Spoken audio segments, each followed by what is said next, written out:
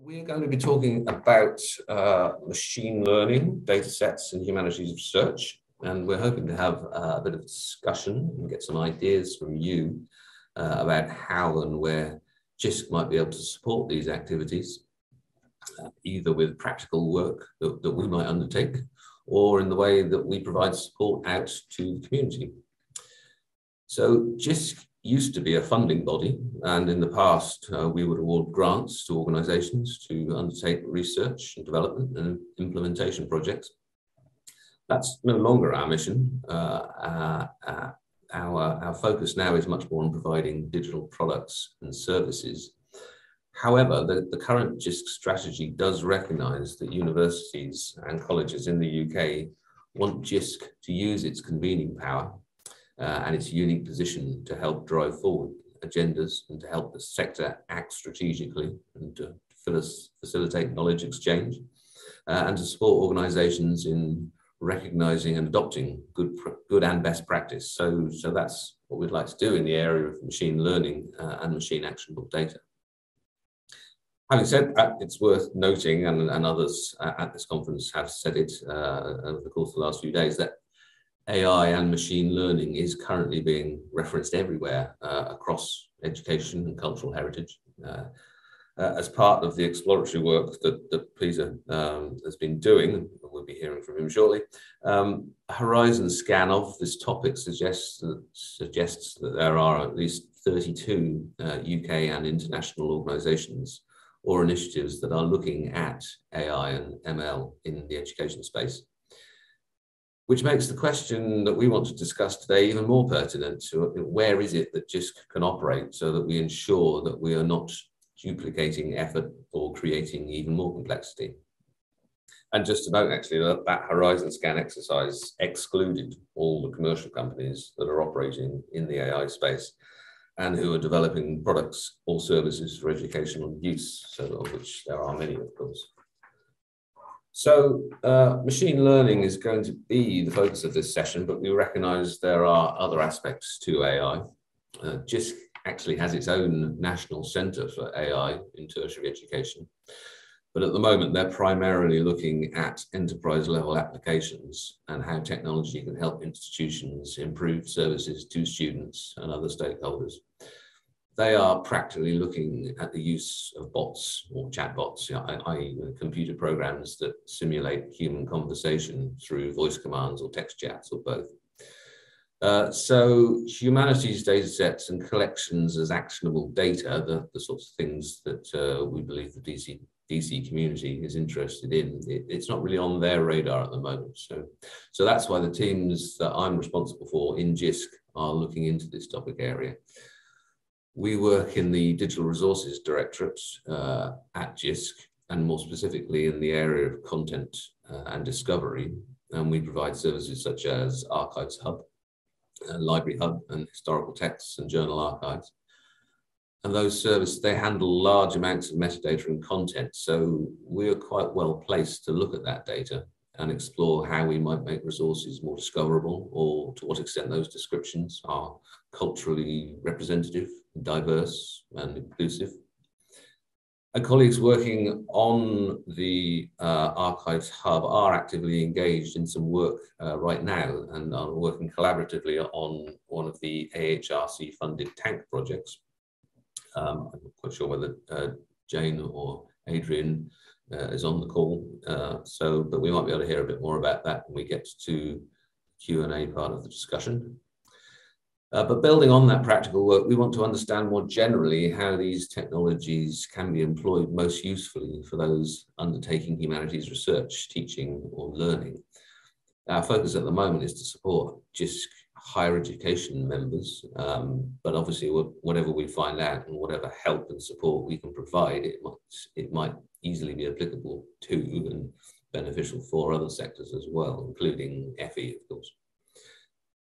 So this session is really about developing a conversation. We'd like to know what you think about these technologies and their application to humanities research and teaching in relation to archival and library collections, and especially in relation to making more data available. Well, one question we might consider through the session is what do we need to do if we want to develop useful data sets in a practical way for processing by machines? And do we want to develop what is sometimes referred to as ground truth sets? And Peter might unpack that concept a bit more for us. And we're, of course, aware that ethics are central to the uptake of machine learning methodologies in education and in memory institutions, and those concerns and how they affect the design of archive and library infrastructures have got to underpin all the discussions that we have, and I'm sure we'll return to that topic as part of the Q&A. But right now, I'm going to hand over to Peter, and over to you. Thanks very much, Neil. So I'm Peter Finley. I'm Digital Portfolio Manager in Neil's team in Jisc. I'm going to be sharing some slides with you. I'm a 50-ish-year-old male, white male, and I have quite a greying beard with a bushy moustache and some very short cropped hair. I wear glasses.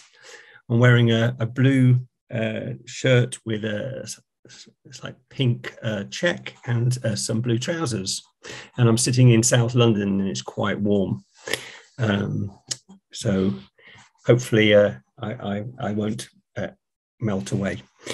So I'll now share my screen with you in the usual manner and put it into presentation mode. Sometimes that takes a moment.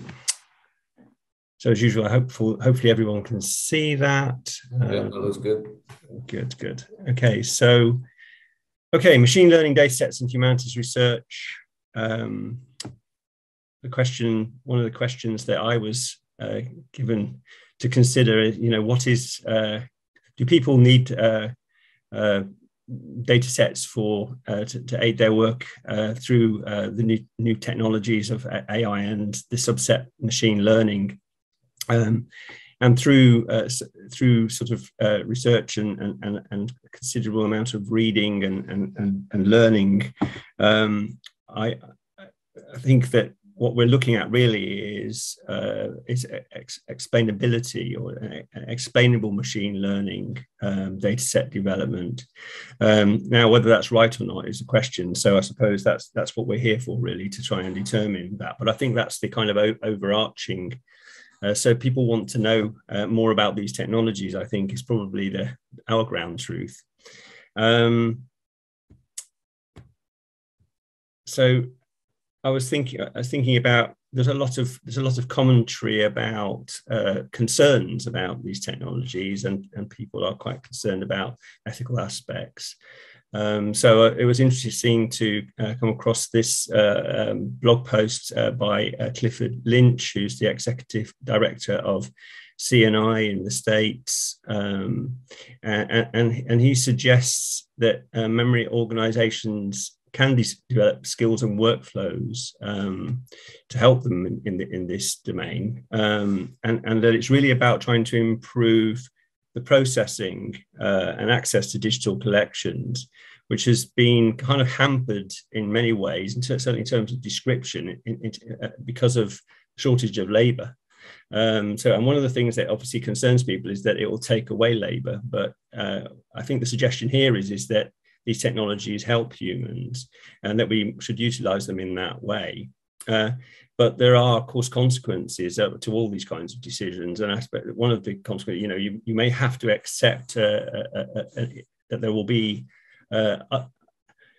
emerging issues of quality and consistency, and that may fall short of what we expect as humans. But I think if we think of these things as aids and tools, then perhaps that might be a way forward. An interesting blog post, incidentally. Link at the bottom of the screen. So why are we here today? Well, I think there's an increasing awareness that we need to have our collections ready for computational use. There's increasing demand that this should be so, and of course, Google demands it, because Google essentially is a big AI engine. and it's demanding all the time that we make our material available to the behemoth so that people can find them. And of course, that so often is still the first place that people go, whether they be students or academics or researchers. That's often the starting point, and we really need to bear that in mind. And of course, Google has done a lot of work in this domain and is using algorithms extensively, and has recently developed new technologies which will enhance their capability to provide more refined results. But we have questions about those refined results. What does that actually mean? So that's one of the considerations. Questions about how we can actually utilize explainable machine learning techniques to help us improve both providing access to the collections, but also those who want to work with them, so the academic work. And how can we ensure that our data is ready for machine actionable collection, use and access? And we've often spoken about collections as data, but increasingly that is becoming important. So we still have lots of stuff sitting on shelves, and that's all to the good and important in itself. But there is, of course, increasing drive to make material into data that can be consumed by machines, also by humans. So we started off really with doing a kind of horizon scan, and it was interesting to know that there are 32 organizations and counting engaged in this space, as Neil said. And there's a question there about, well, do we need another one to be doing this stuff? And if so, what exactly should we focus on? A few of those were estate size, and there was a couple of big reports that came from OCLC and also from the Library of Congress, which I think many people who are interested in this topic will be familiar with. And they have lots of calls to actions, and part of what we're doing is responding to that call to action as one of the institutions that might do something in this space.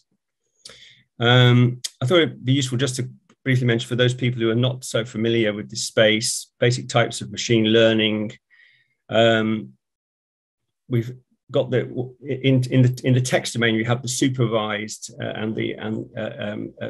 approach, which basically requires you to provide some form of labeling of the input data, so that some kind of pre-classification of the data, and then ultimately that outputs, the machine then learns to classify that data further. So we call that supervised, and that's, I suppose you might say, the humans are more in the loop there. And again, those reports talk a lot about human in the loop activity in this domain. And then there's the unsupervised, where there's essentially a whole set of unclassified data, and we build a system, or increasingly, we also buy those off the shelf, those black boxes potentially from big providers, and they take certain actions based on the algorithms which have been developed, and they will then do that classification work in an unsupervised manner. And there's a lot of questions, of course, about that. But there's questions about both sets. And of course, also there's the whole domain of computer vision, which is, so the big domains, I suppose, are the text analysis. And then there's the computer vision side of which we hear quite a lot about, because people are concerned about how things are identified in images, and we are concerned about that as well, because of course in archives we're dealing an awful lot with images, and we know that these technologies have been useful in handwriting recognition and those kinds of things, and so they're all of these things have concerns wrapped around them. In terms of our work, we're sort of engaged in developing what we call a thought leadership framework. I think thought sharing framework might be a useful label for it, but it's really about how do we work with our members to try and explore some of these kinds of issues. So I think in this project, and it follow a kind of framework of looking at data, looking at the subject matter, evaluating what we can do with that data. Do we clean it, and then what steps do we need to take to make it machine actionable, and bearing in mind things like standards like the FAIR principles. and also thinking about Tom Pavilla's notions of machine actionable collections as a frame. And it's really about bringing people together. So today is part of that activity. So we're interested in finding people who have questions, so humanists with questions, librarians and archivists, of course, with collections who want to put them in the game, or also looking at our own data availability, which Neil mentioned, and how can we work together to develop explainable, and of course explainability is really for humans, so it's really really about people, and that's it's an exploring process that we will go through. So there's an understanding process, a basic understanding of what we're doing, and there's a kind of exploration together, and engagement then following from that. So building some kind of community of practice, community of interest, gathering more requirements. What is it that we really need and want, and what would be most useful? We talked a lot about the idea of mapping the ethics to pipelines, so making those ethical considerations very practically based, and trying to understand more in terms of practice. What do you have to consider when you want to make an ethical, take an ethical approach? So it's an overarching theme to the whole piece, really.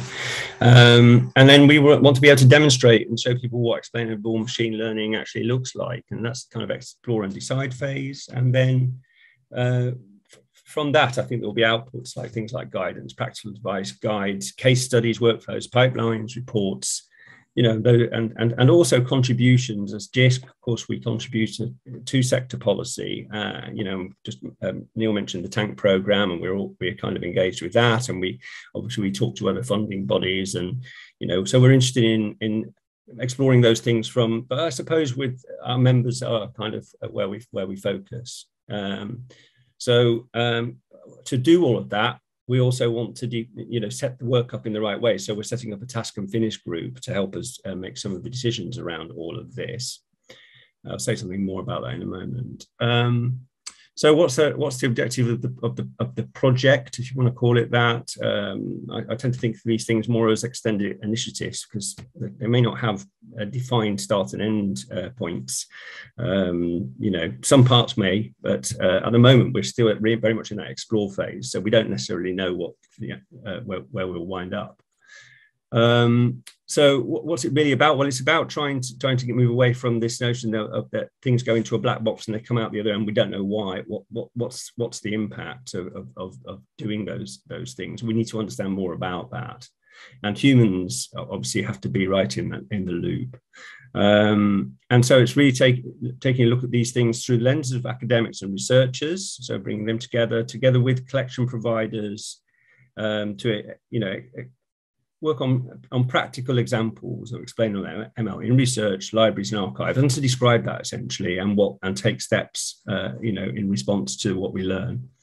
And that agenda, as I said, is defined by a task and finish group. I mean, I've already been speaking to some people, and I've interviewed various people who I've come across. We often work with people who are engaged in district humanities research and activity, and we are plumbed into some of those networks. So we've been talking to people about some of this already, but we want to take those conversations further, and we hope that people will want to join a group. And it may be initially a sort of defined group, but I hope also that we might develop a kind of sort of panel approach, so that we can have conversations ongoing with people, and that people can come in and out of the conversation, which I think is what community development really is about.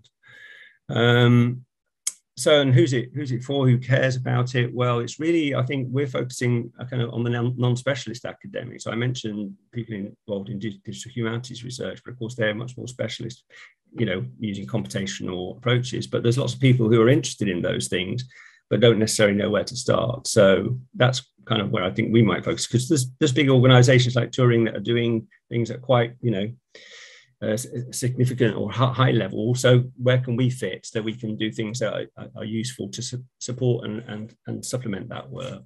So it's really understanding what the humanists want, people working in humanities want from these technologies, And it's really, to also get beyond some of the complex language and make things more digestible. And again, in terms of transparency, that might help.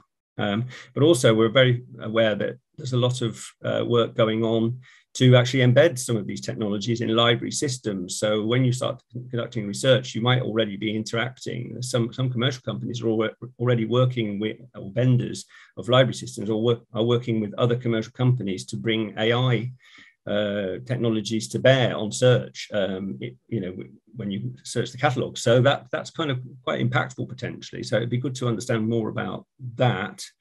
And of course, librarians and archivists in the content team, that's who we have tended to work with. They're our constituents, I suppose, or constituents. And they have, they're very keen to ensure data integrity and the FAIR principles. I've put a link into them if you don't know what they are. But they're really about trying to think about the data that you put out into the environment and its consumption by machines.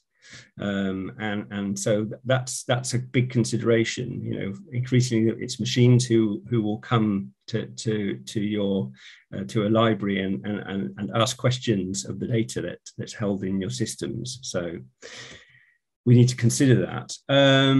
So more questions that the task and finish group might want to consider is, so what is responsible machine learning in research, libraries and archives? What's already been done? So I've already been looking at some things, but there's lots of statements, declarations and toolkits already out there. And what can we do to bring some of those things perhaps together and make them more useful? Is that something that we might do? And who do we do that with and who for? So that some of those things still need to be determined. As I said, focus on ethical issues that will obviously be very important. What's that about? Is it about developing standards or statements of values? Again, it needs to be practically based and thinking about real data. How do we document and evaluate all these things and take actions to make that machine learning more transparent? And I think that word underpin that word more, or underline it. I was talking to a colleague the other day who was suggesting that it's really about more transparency, because some things are very transparent, some things are not at all. And we might not never get to perfect transparency, of course. It's worth bearing in mind. Should point to got a link to the Archives Hub blog, and there's been some excellent articles written by the team on machine learning in relating to archives and work that's being undertaken by that team with some Jisc members. I really would point to those articles. I think they're really, really good summaries of important matters. Further questions is around access to data in the first place. So what do good machine actionable collections actually look like? And that's defined in the OCLC report. Again, a link's at the bottom there. Responsible operations is a very worthwhile read, I think. And how can we support creation and wider access to those kinds of collections? And thinking about, well, I think I already alluded to this, machines and algorithms as patrons. As I say, increasingly machines will come to your data through your catalogs and your systems. And what are the use cases for that? How can we consider those? And how can we support the creation and reuse of domain-specific training data sets or ground truth sets? Or is that something that we should be doing? Now, some of the literature says yes, that is a very useful activity, but quite often it seems that the ground truth sets develop through lots of processing and lots of processes going on through projects or project funding. The question is, can you create those things as ready state things that you provide out in on a platform or in an environment? Is that an approach that you can take, or does it rely on having done lots of project work to get a ground truth set out that can then be shared on with other projects, perhaps? Questions again. So moving on, final slide on questions to consider. Lots of questions around the library infrastructure, or library and archival infrastructure. Sorry, I should have put archival in there, that can support this kind of work. And we hear a lot about infrastructure, but what do we really mean by that? And so questions again, what is the role of the library and collection provider? And how can they work more readily with researchers and across disciplines as well? I think it's increasingly important to consider that, particularly bringing also people in, specialists in, like people who have specialisms in machine learning, computer science, and so forth. How do you bring those together in effective ways with people who have questions in their own research? Questions for us about whether we should do some small grant-funded challenges to explore the embedding of machine learning results in discovery interfaces, as an example. Could be other things. And what kinds of skills and expertise need to be developed to help people to both understand these things more readily, but also potentially impact them, influence them, ask questions about them, those sorts of things. Of course, Jisc is not, as I said, not the only agency. CILIP, it's a very good report, which I probably should have put a link into, sorry. Look it up. Andrew Gray wrote a report for CILIP, which is excellent. It focuses very much on the skills piece. So the question about whether or not we spend so much time on that, but we may. And then what, kind of outputs, can we develop sample pipelines, workflows, implementation toolkits, vendor guidelines? These are the kinds of things that Jisc, in our thought leadership activities, that's what we try to do. We try to provide these things both to our own sort of constituents, but also to the wider world, So usually we try to make them open. And so in terms of the discussion right now, people on the call, maybe some questions to consider, that we hopefully can try to answer a little bit. How can we ensure that data is ready for machine actionable collection, use and access? Thinking of collections as ground truth data. How can we utilize machine learning techniques to help us improve access to collections in the first place? Or discovery of collections and perhaps access to collections, and what is currently not being focused on if higher education institutions, and Neil mentioned the fact that we also work with further education, but in this instance we're focusing on higher education institutions. So what's currently not being focused on? If HEIs are to make best use of these technologies, and where can we take action that's useful? And I think, hopefully that was not too garbled. I think I've kind of come to the end of what I wanted to say, and I'm hopeful that you can either put on your camera and join the conversation. It's always nice to see people. I know that can be a bit daunting, but why not? Live dangerously. Or just put the questions in the Q&A. And that also, of course, putting the questions in the Q&A does help us also to have a record of them so that we can consider them if we can't answer it all now. Or sometimes people want to ask questions that, we might have to come back to people for. You can always contact either Neil or I, if you want to get involved, or you're interested in this work, or you have more questions that we can't answer today. We're around in the environment, so get in touch, and thank you very much for listening, and please give us some hard questions, because we'll know the answer. Not too hard. That's right. Thanks very much. I shall stop sharing now. So it says pause share there to stop sharing. So if people do want to actually put their camera on and talk, or talk, you don't need to put your camera on. You could just have your audio on. Then if you put your hand up, then our colleague George will be able to transfer you into or turn you into a panelist, and then you can turn your camera on. I think that's the way it goes.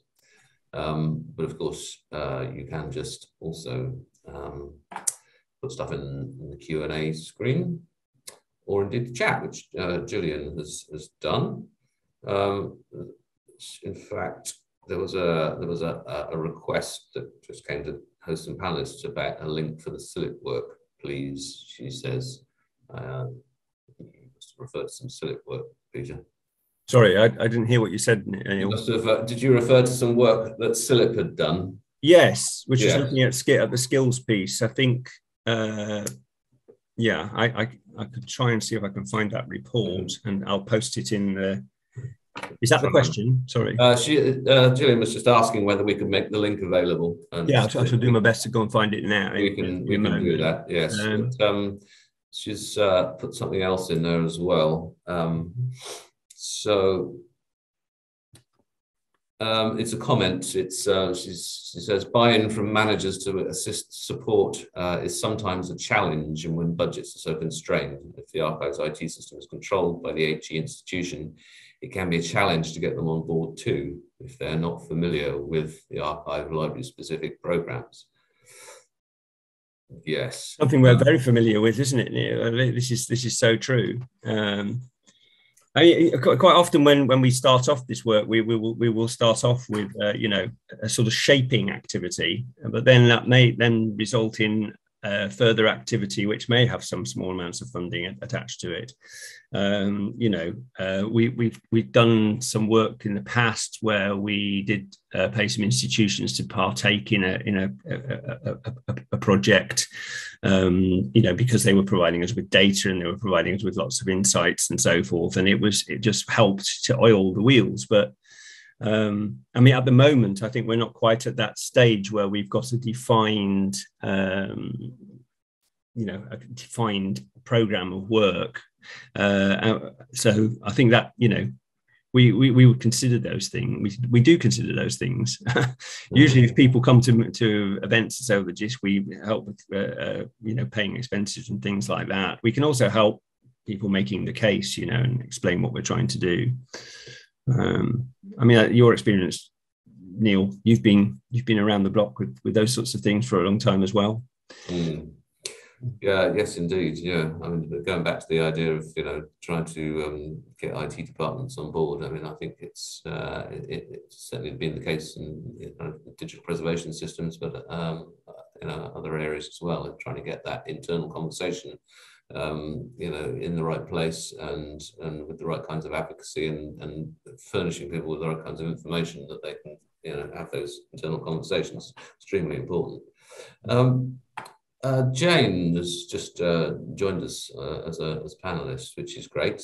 Thank you very much, Jane, for popping up. And yeah, we've referenced the tank work that you're doing. Would you like to just tell folks a little bit more about that and perhaps, you know, some of the lab's work?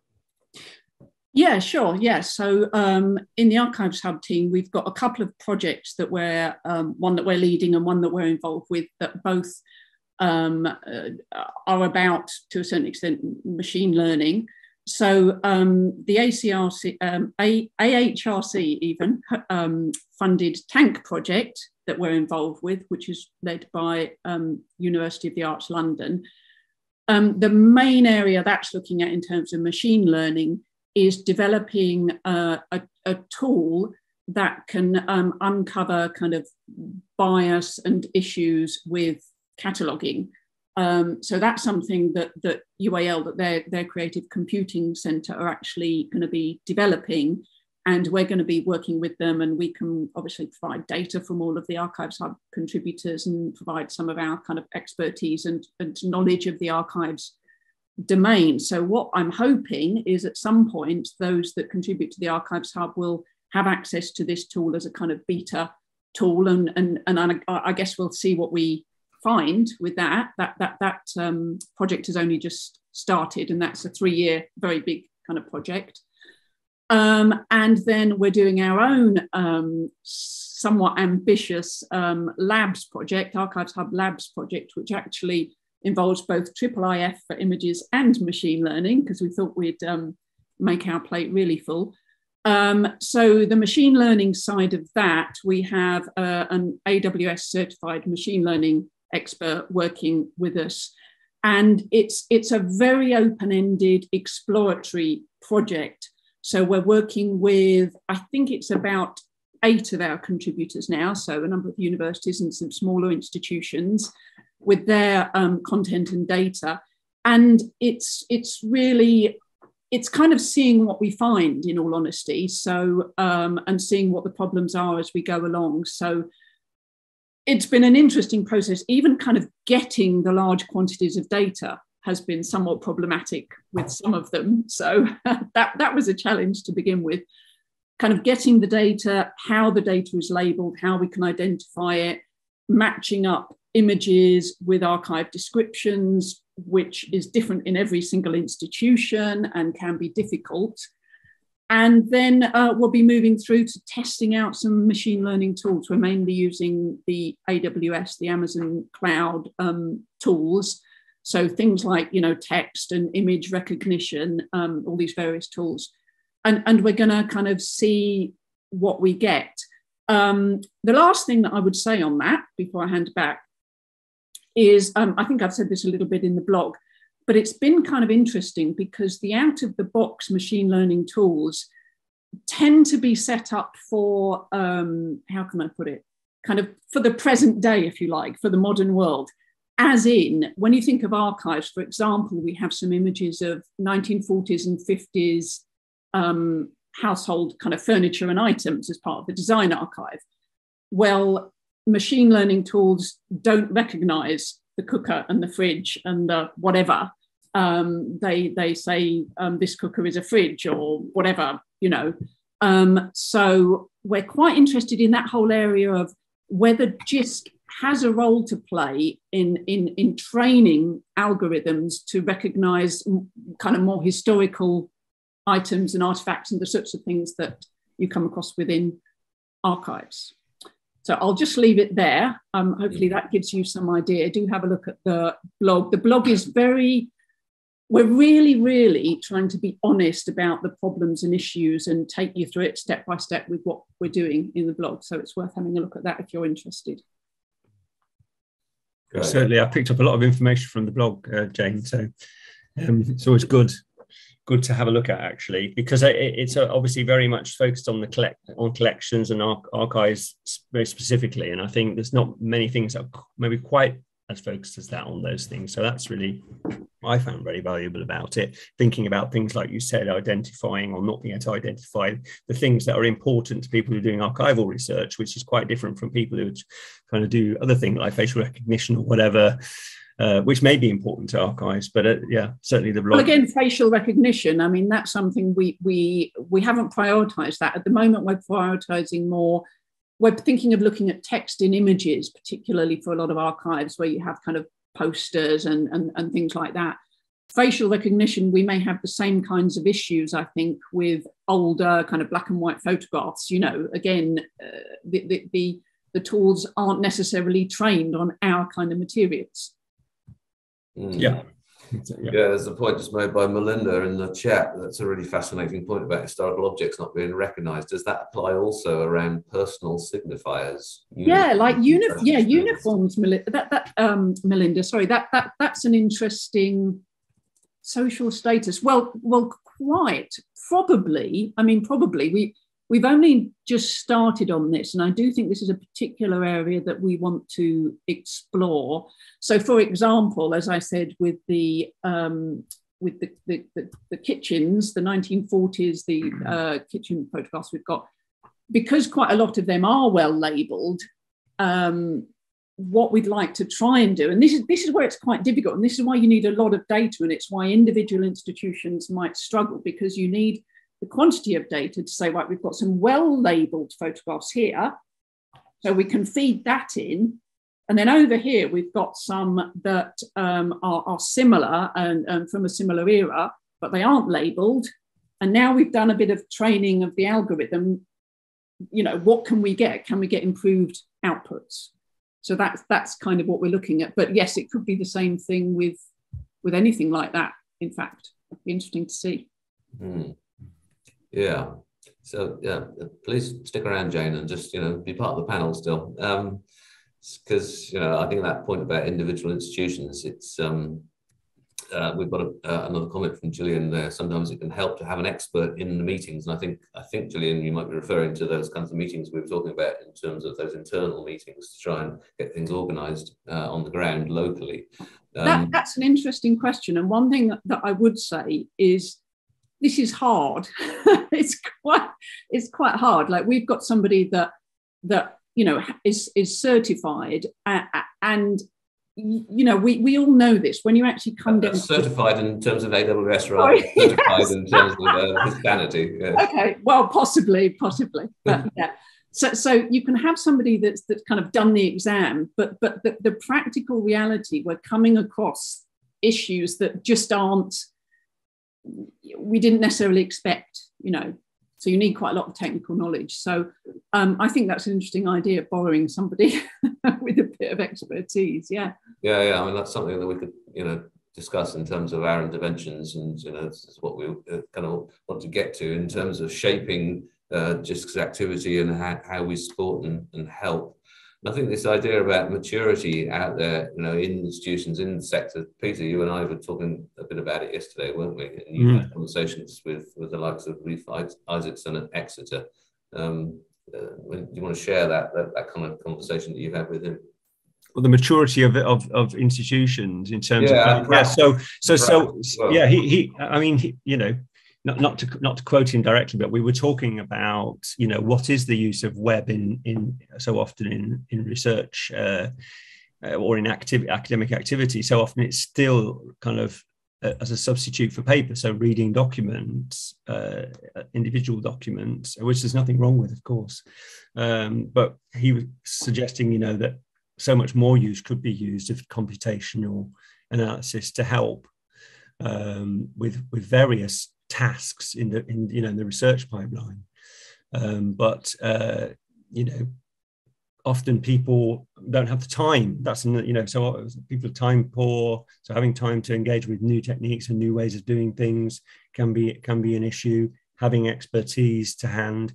Sometimes the language, as I said, language can be daunting, or stuff is in all kinds of different places.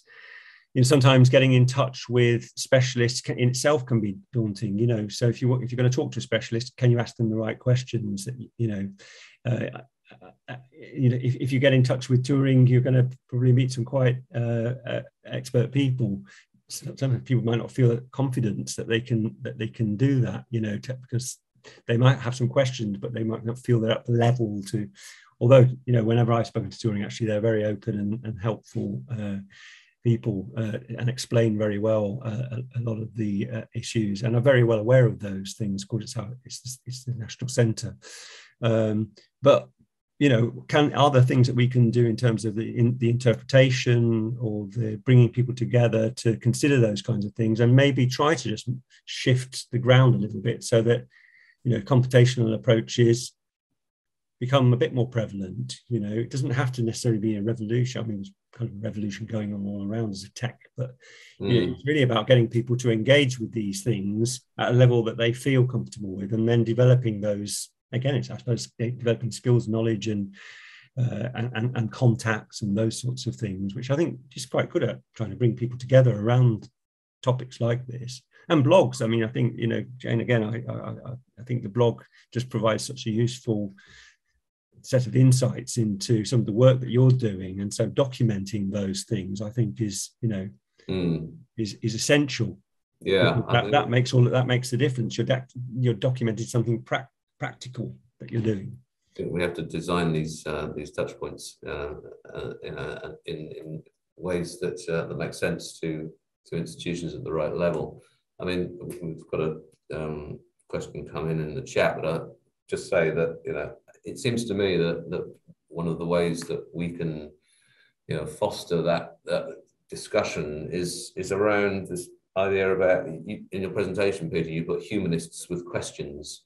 And the idea of starting from the research question seems to me to be a rich way forward, rather than say, okay, we've got all this data, what do we do with it? It's if you come at it from the other side and say, okay, well, who's got questions, and let's identify the data sets or the subsets of data that would actually be pertinent or relevant to helping that person progress those research questions. Is presumably a good way forward. Yeah, making it so demonstrating things and then documenting things so you can move to the next stage, really, and have a documentation of what's occurred, and trying to answer the question around how do you get around some of these complications of terminology. I mean, the little diagram I showed about the two main types is, it's probably, as it stands, not that useful because it's still using some of the terminology, but can we explain those things more readily in a way that people feel then comfortable with to be able to talk about, I think, in the first place? What kind of descriptions can you make? But again, I think based on practice and, again, going back to the Archives Hub approach, actually doing stuff with data which relates to collections.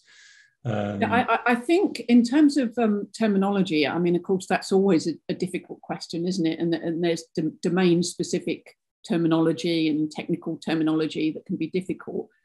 I guess what I'd say is I'd like to think that this can be one of the strengths of Jisc, and certainly within our project. I'm an archivist and I'm writing blogs.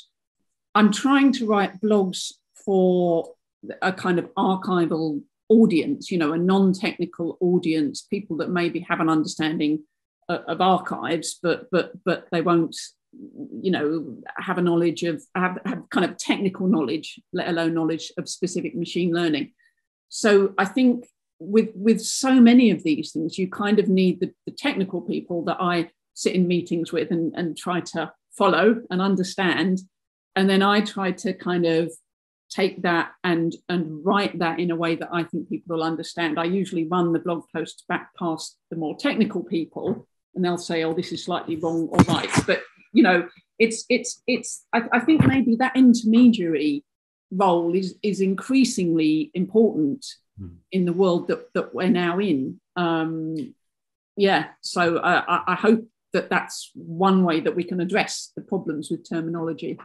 No, I think actually coming at it with a slight bit of ignorance to start with is actually useful, because you've got the questions yourself.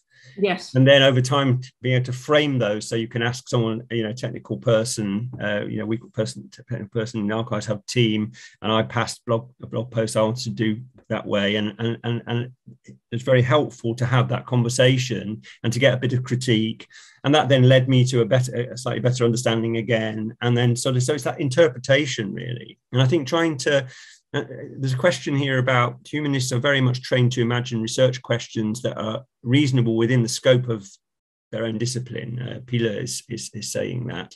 I hope I'm pronouncing your name correctly, Pilar. But that I think that's so true. People are in their domain and they're interested in that domain, but then they may have a recognition that there are things that could be useful. But then asking the right questions to get to that useful part to them, to their own practice, I think is that can be really tough, actually. Yeah, I just, sorry, Peter, just to go back to also the question about beyond how can you help people imagine using these technologies beyond the paper thinking. So I think if I'm understanding that correctly, just to say one of the things we're going to be doing on this project is to release our technical outputs on GitHub. And what I very much hope we'll do, again, is provide not just the kind of, here are the outputs on GitHub, which I find a little bit impenetrable myself, but with some kind of documentation and help, and the blog will lead up to that. So obviously that could be a good starting point for some people, if we've already done some work with a number of archives and we can release some of our outputs in that way for people to maybe take them on and reuse them. Indeed, yeah. There are some other initiatives. I'm sorry, I won't immediately, I've got a terrible memory for things, but I won't immediately be able to say what it is, but there is an initiative which is doing some of that, actually, is trying to provide documentation on GitHub to explain to explain the processes that a project has gone through and why the outputs that are there on GitHub are useful and what they're useful for. So I think that, those quite often when people, I think, involved in technical activities, their documentation can be tricky. So trying to find mechanisms to help people generate documentation and explain things, and then trying again to abstract up a bit, maybe a level, so that people can then drill down again. just those kind of approaches to it's really communication, I suppose, really around these things, because I think so much technology is like that. If you know that if you try to make a some easy answers, that's probably not it. You've got to base it on some of the practice and then try to make easier answers from that practice. And I think that's what the work that we want to engage in is about, is trying to develop it around the actual practical things and then describe those in an effective manner that enable people to gain access, I suppose, or take those things up. Yeah. Whether or not they are humanists who are very much in their own domain. And we've got to remember, of course, that humanists who are in their own domain have started to go out and use machines to help. We call them I'm interested digital humanists, but what does that, I'm interested in the motivations for people to go above and beyond their usual practice, or to think creatively about using machine actionable data, and the kind of the richness and the rewards one might get. I mean, when you were talking earlier, Peter, about putting humans in the loop and the supervised machine learning. When I started thinking about this area some time back, I said to our boss, Liam, about these kind of data sets, these big data sets that we might pull together that might be used, across the humanities. And there's, we've had sort of pushback on that, and we realised that, generic data sets probably aren't much use. But I also got pushback on saying that perhaps there's a role for Jisc for going in and doing some of that that supervised learning, and is that tedious work? I mean, is there a way to kind of put these data sets together that is rich and rewarding, and that information professionals in our communities can come towards this work and really get a lot out of it by as well as coming up with these ground truth sets, I wonder. I think to answer the question about whether I think there is a fair amount of work in getting these things ready. I think that's the other thing, isn't it? Having the labour capacity, to do this. Well, yeah, but as I said, I think the most efficient way for us to end up with machine learning tools that I think will be useful to potentially create better metadata for better discoverability is going to be able to train the tools on data that is already well labeled. And in order to do that successfully, I think probably it's going to be need to be done at scale. So we've got a number of collections of photographs, university collection photographs.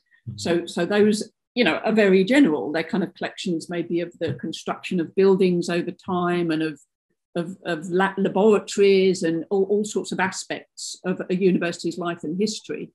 Now, if a university has a collection like that and they'd like to run machine learning through it and see if they can get something, because they haven't had the time to catalogue it in that detail, well, I think the way that's going to work best is if we've already got tools that have been trained on well-labelled, photographs.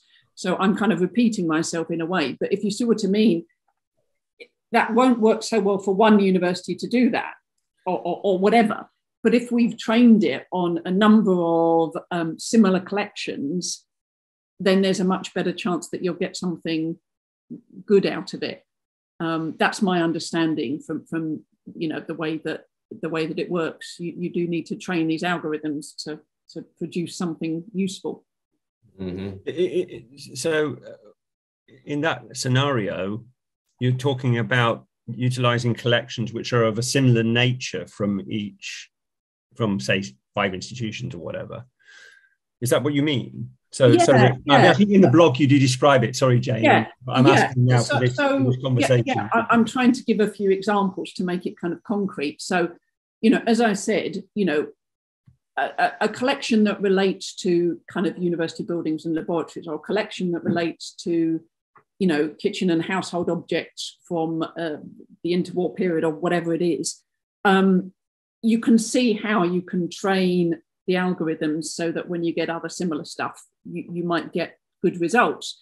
We've then got, like, one of the examples of collections is images of fossil fish, for example. So we're looking at that and going, okay, there is AI to help you identify fish, but not to help you identify old photographs of fossils of fish, kind of thing. And that's quite a niche thing. So it's still a case of, well, where do you go with that? You know, because you'd need to kind of train it to recognize these things. And are there lots of collections of photographs of fossilized fish? You know, so those are all the kind of things we're teasing out at the moment. There will be somewhere in the world. Yeah, that's why I'm saying if you bring them together, yeah, you know, you might be able to do something. Yeah, that's our thinking. So yeah, so we've Adele has posted a link to the Interpares Trust, which may be of interest to folks on this call and indeed us. We've only got a couple of minutes left. I was wondering whether I don't think there's anything in the Q&A box still, so people are hopefully avidly listening, if not asking questions. But maybe we should just finish on a couple of commentary about bias, because I mean, and representation. It's something that's part of your work on the Tank project, isn't it, Jane? And Peter, you and I were talking about it yesterday in terms of what's kind of recognized in terms of bias these days within machine learning and data sets.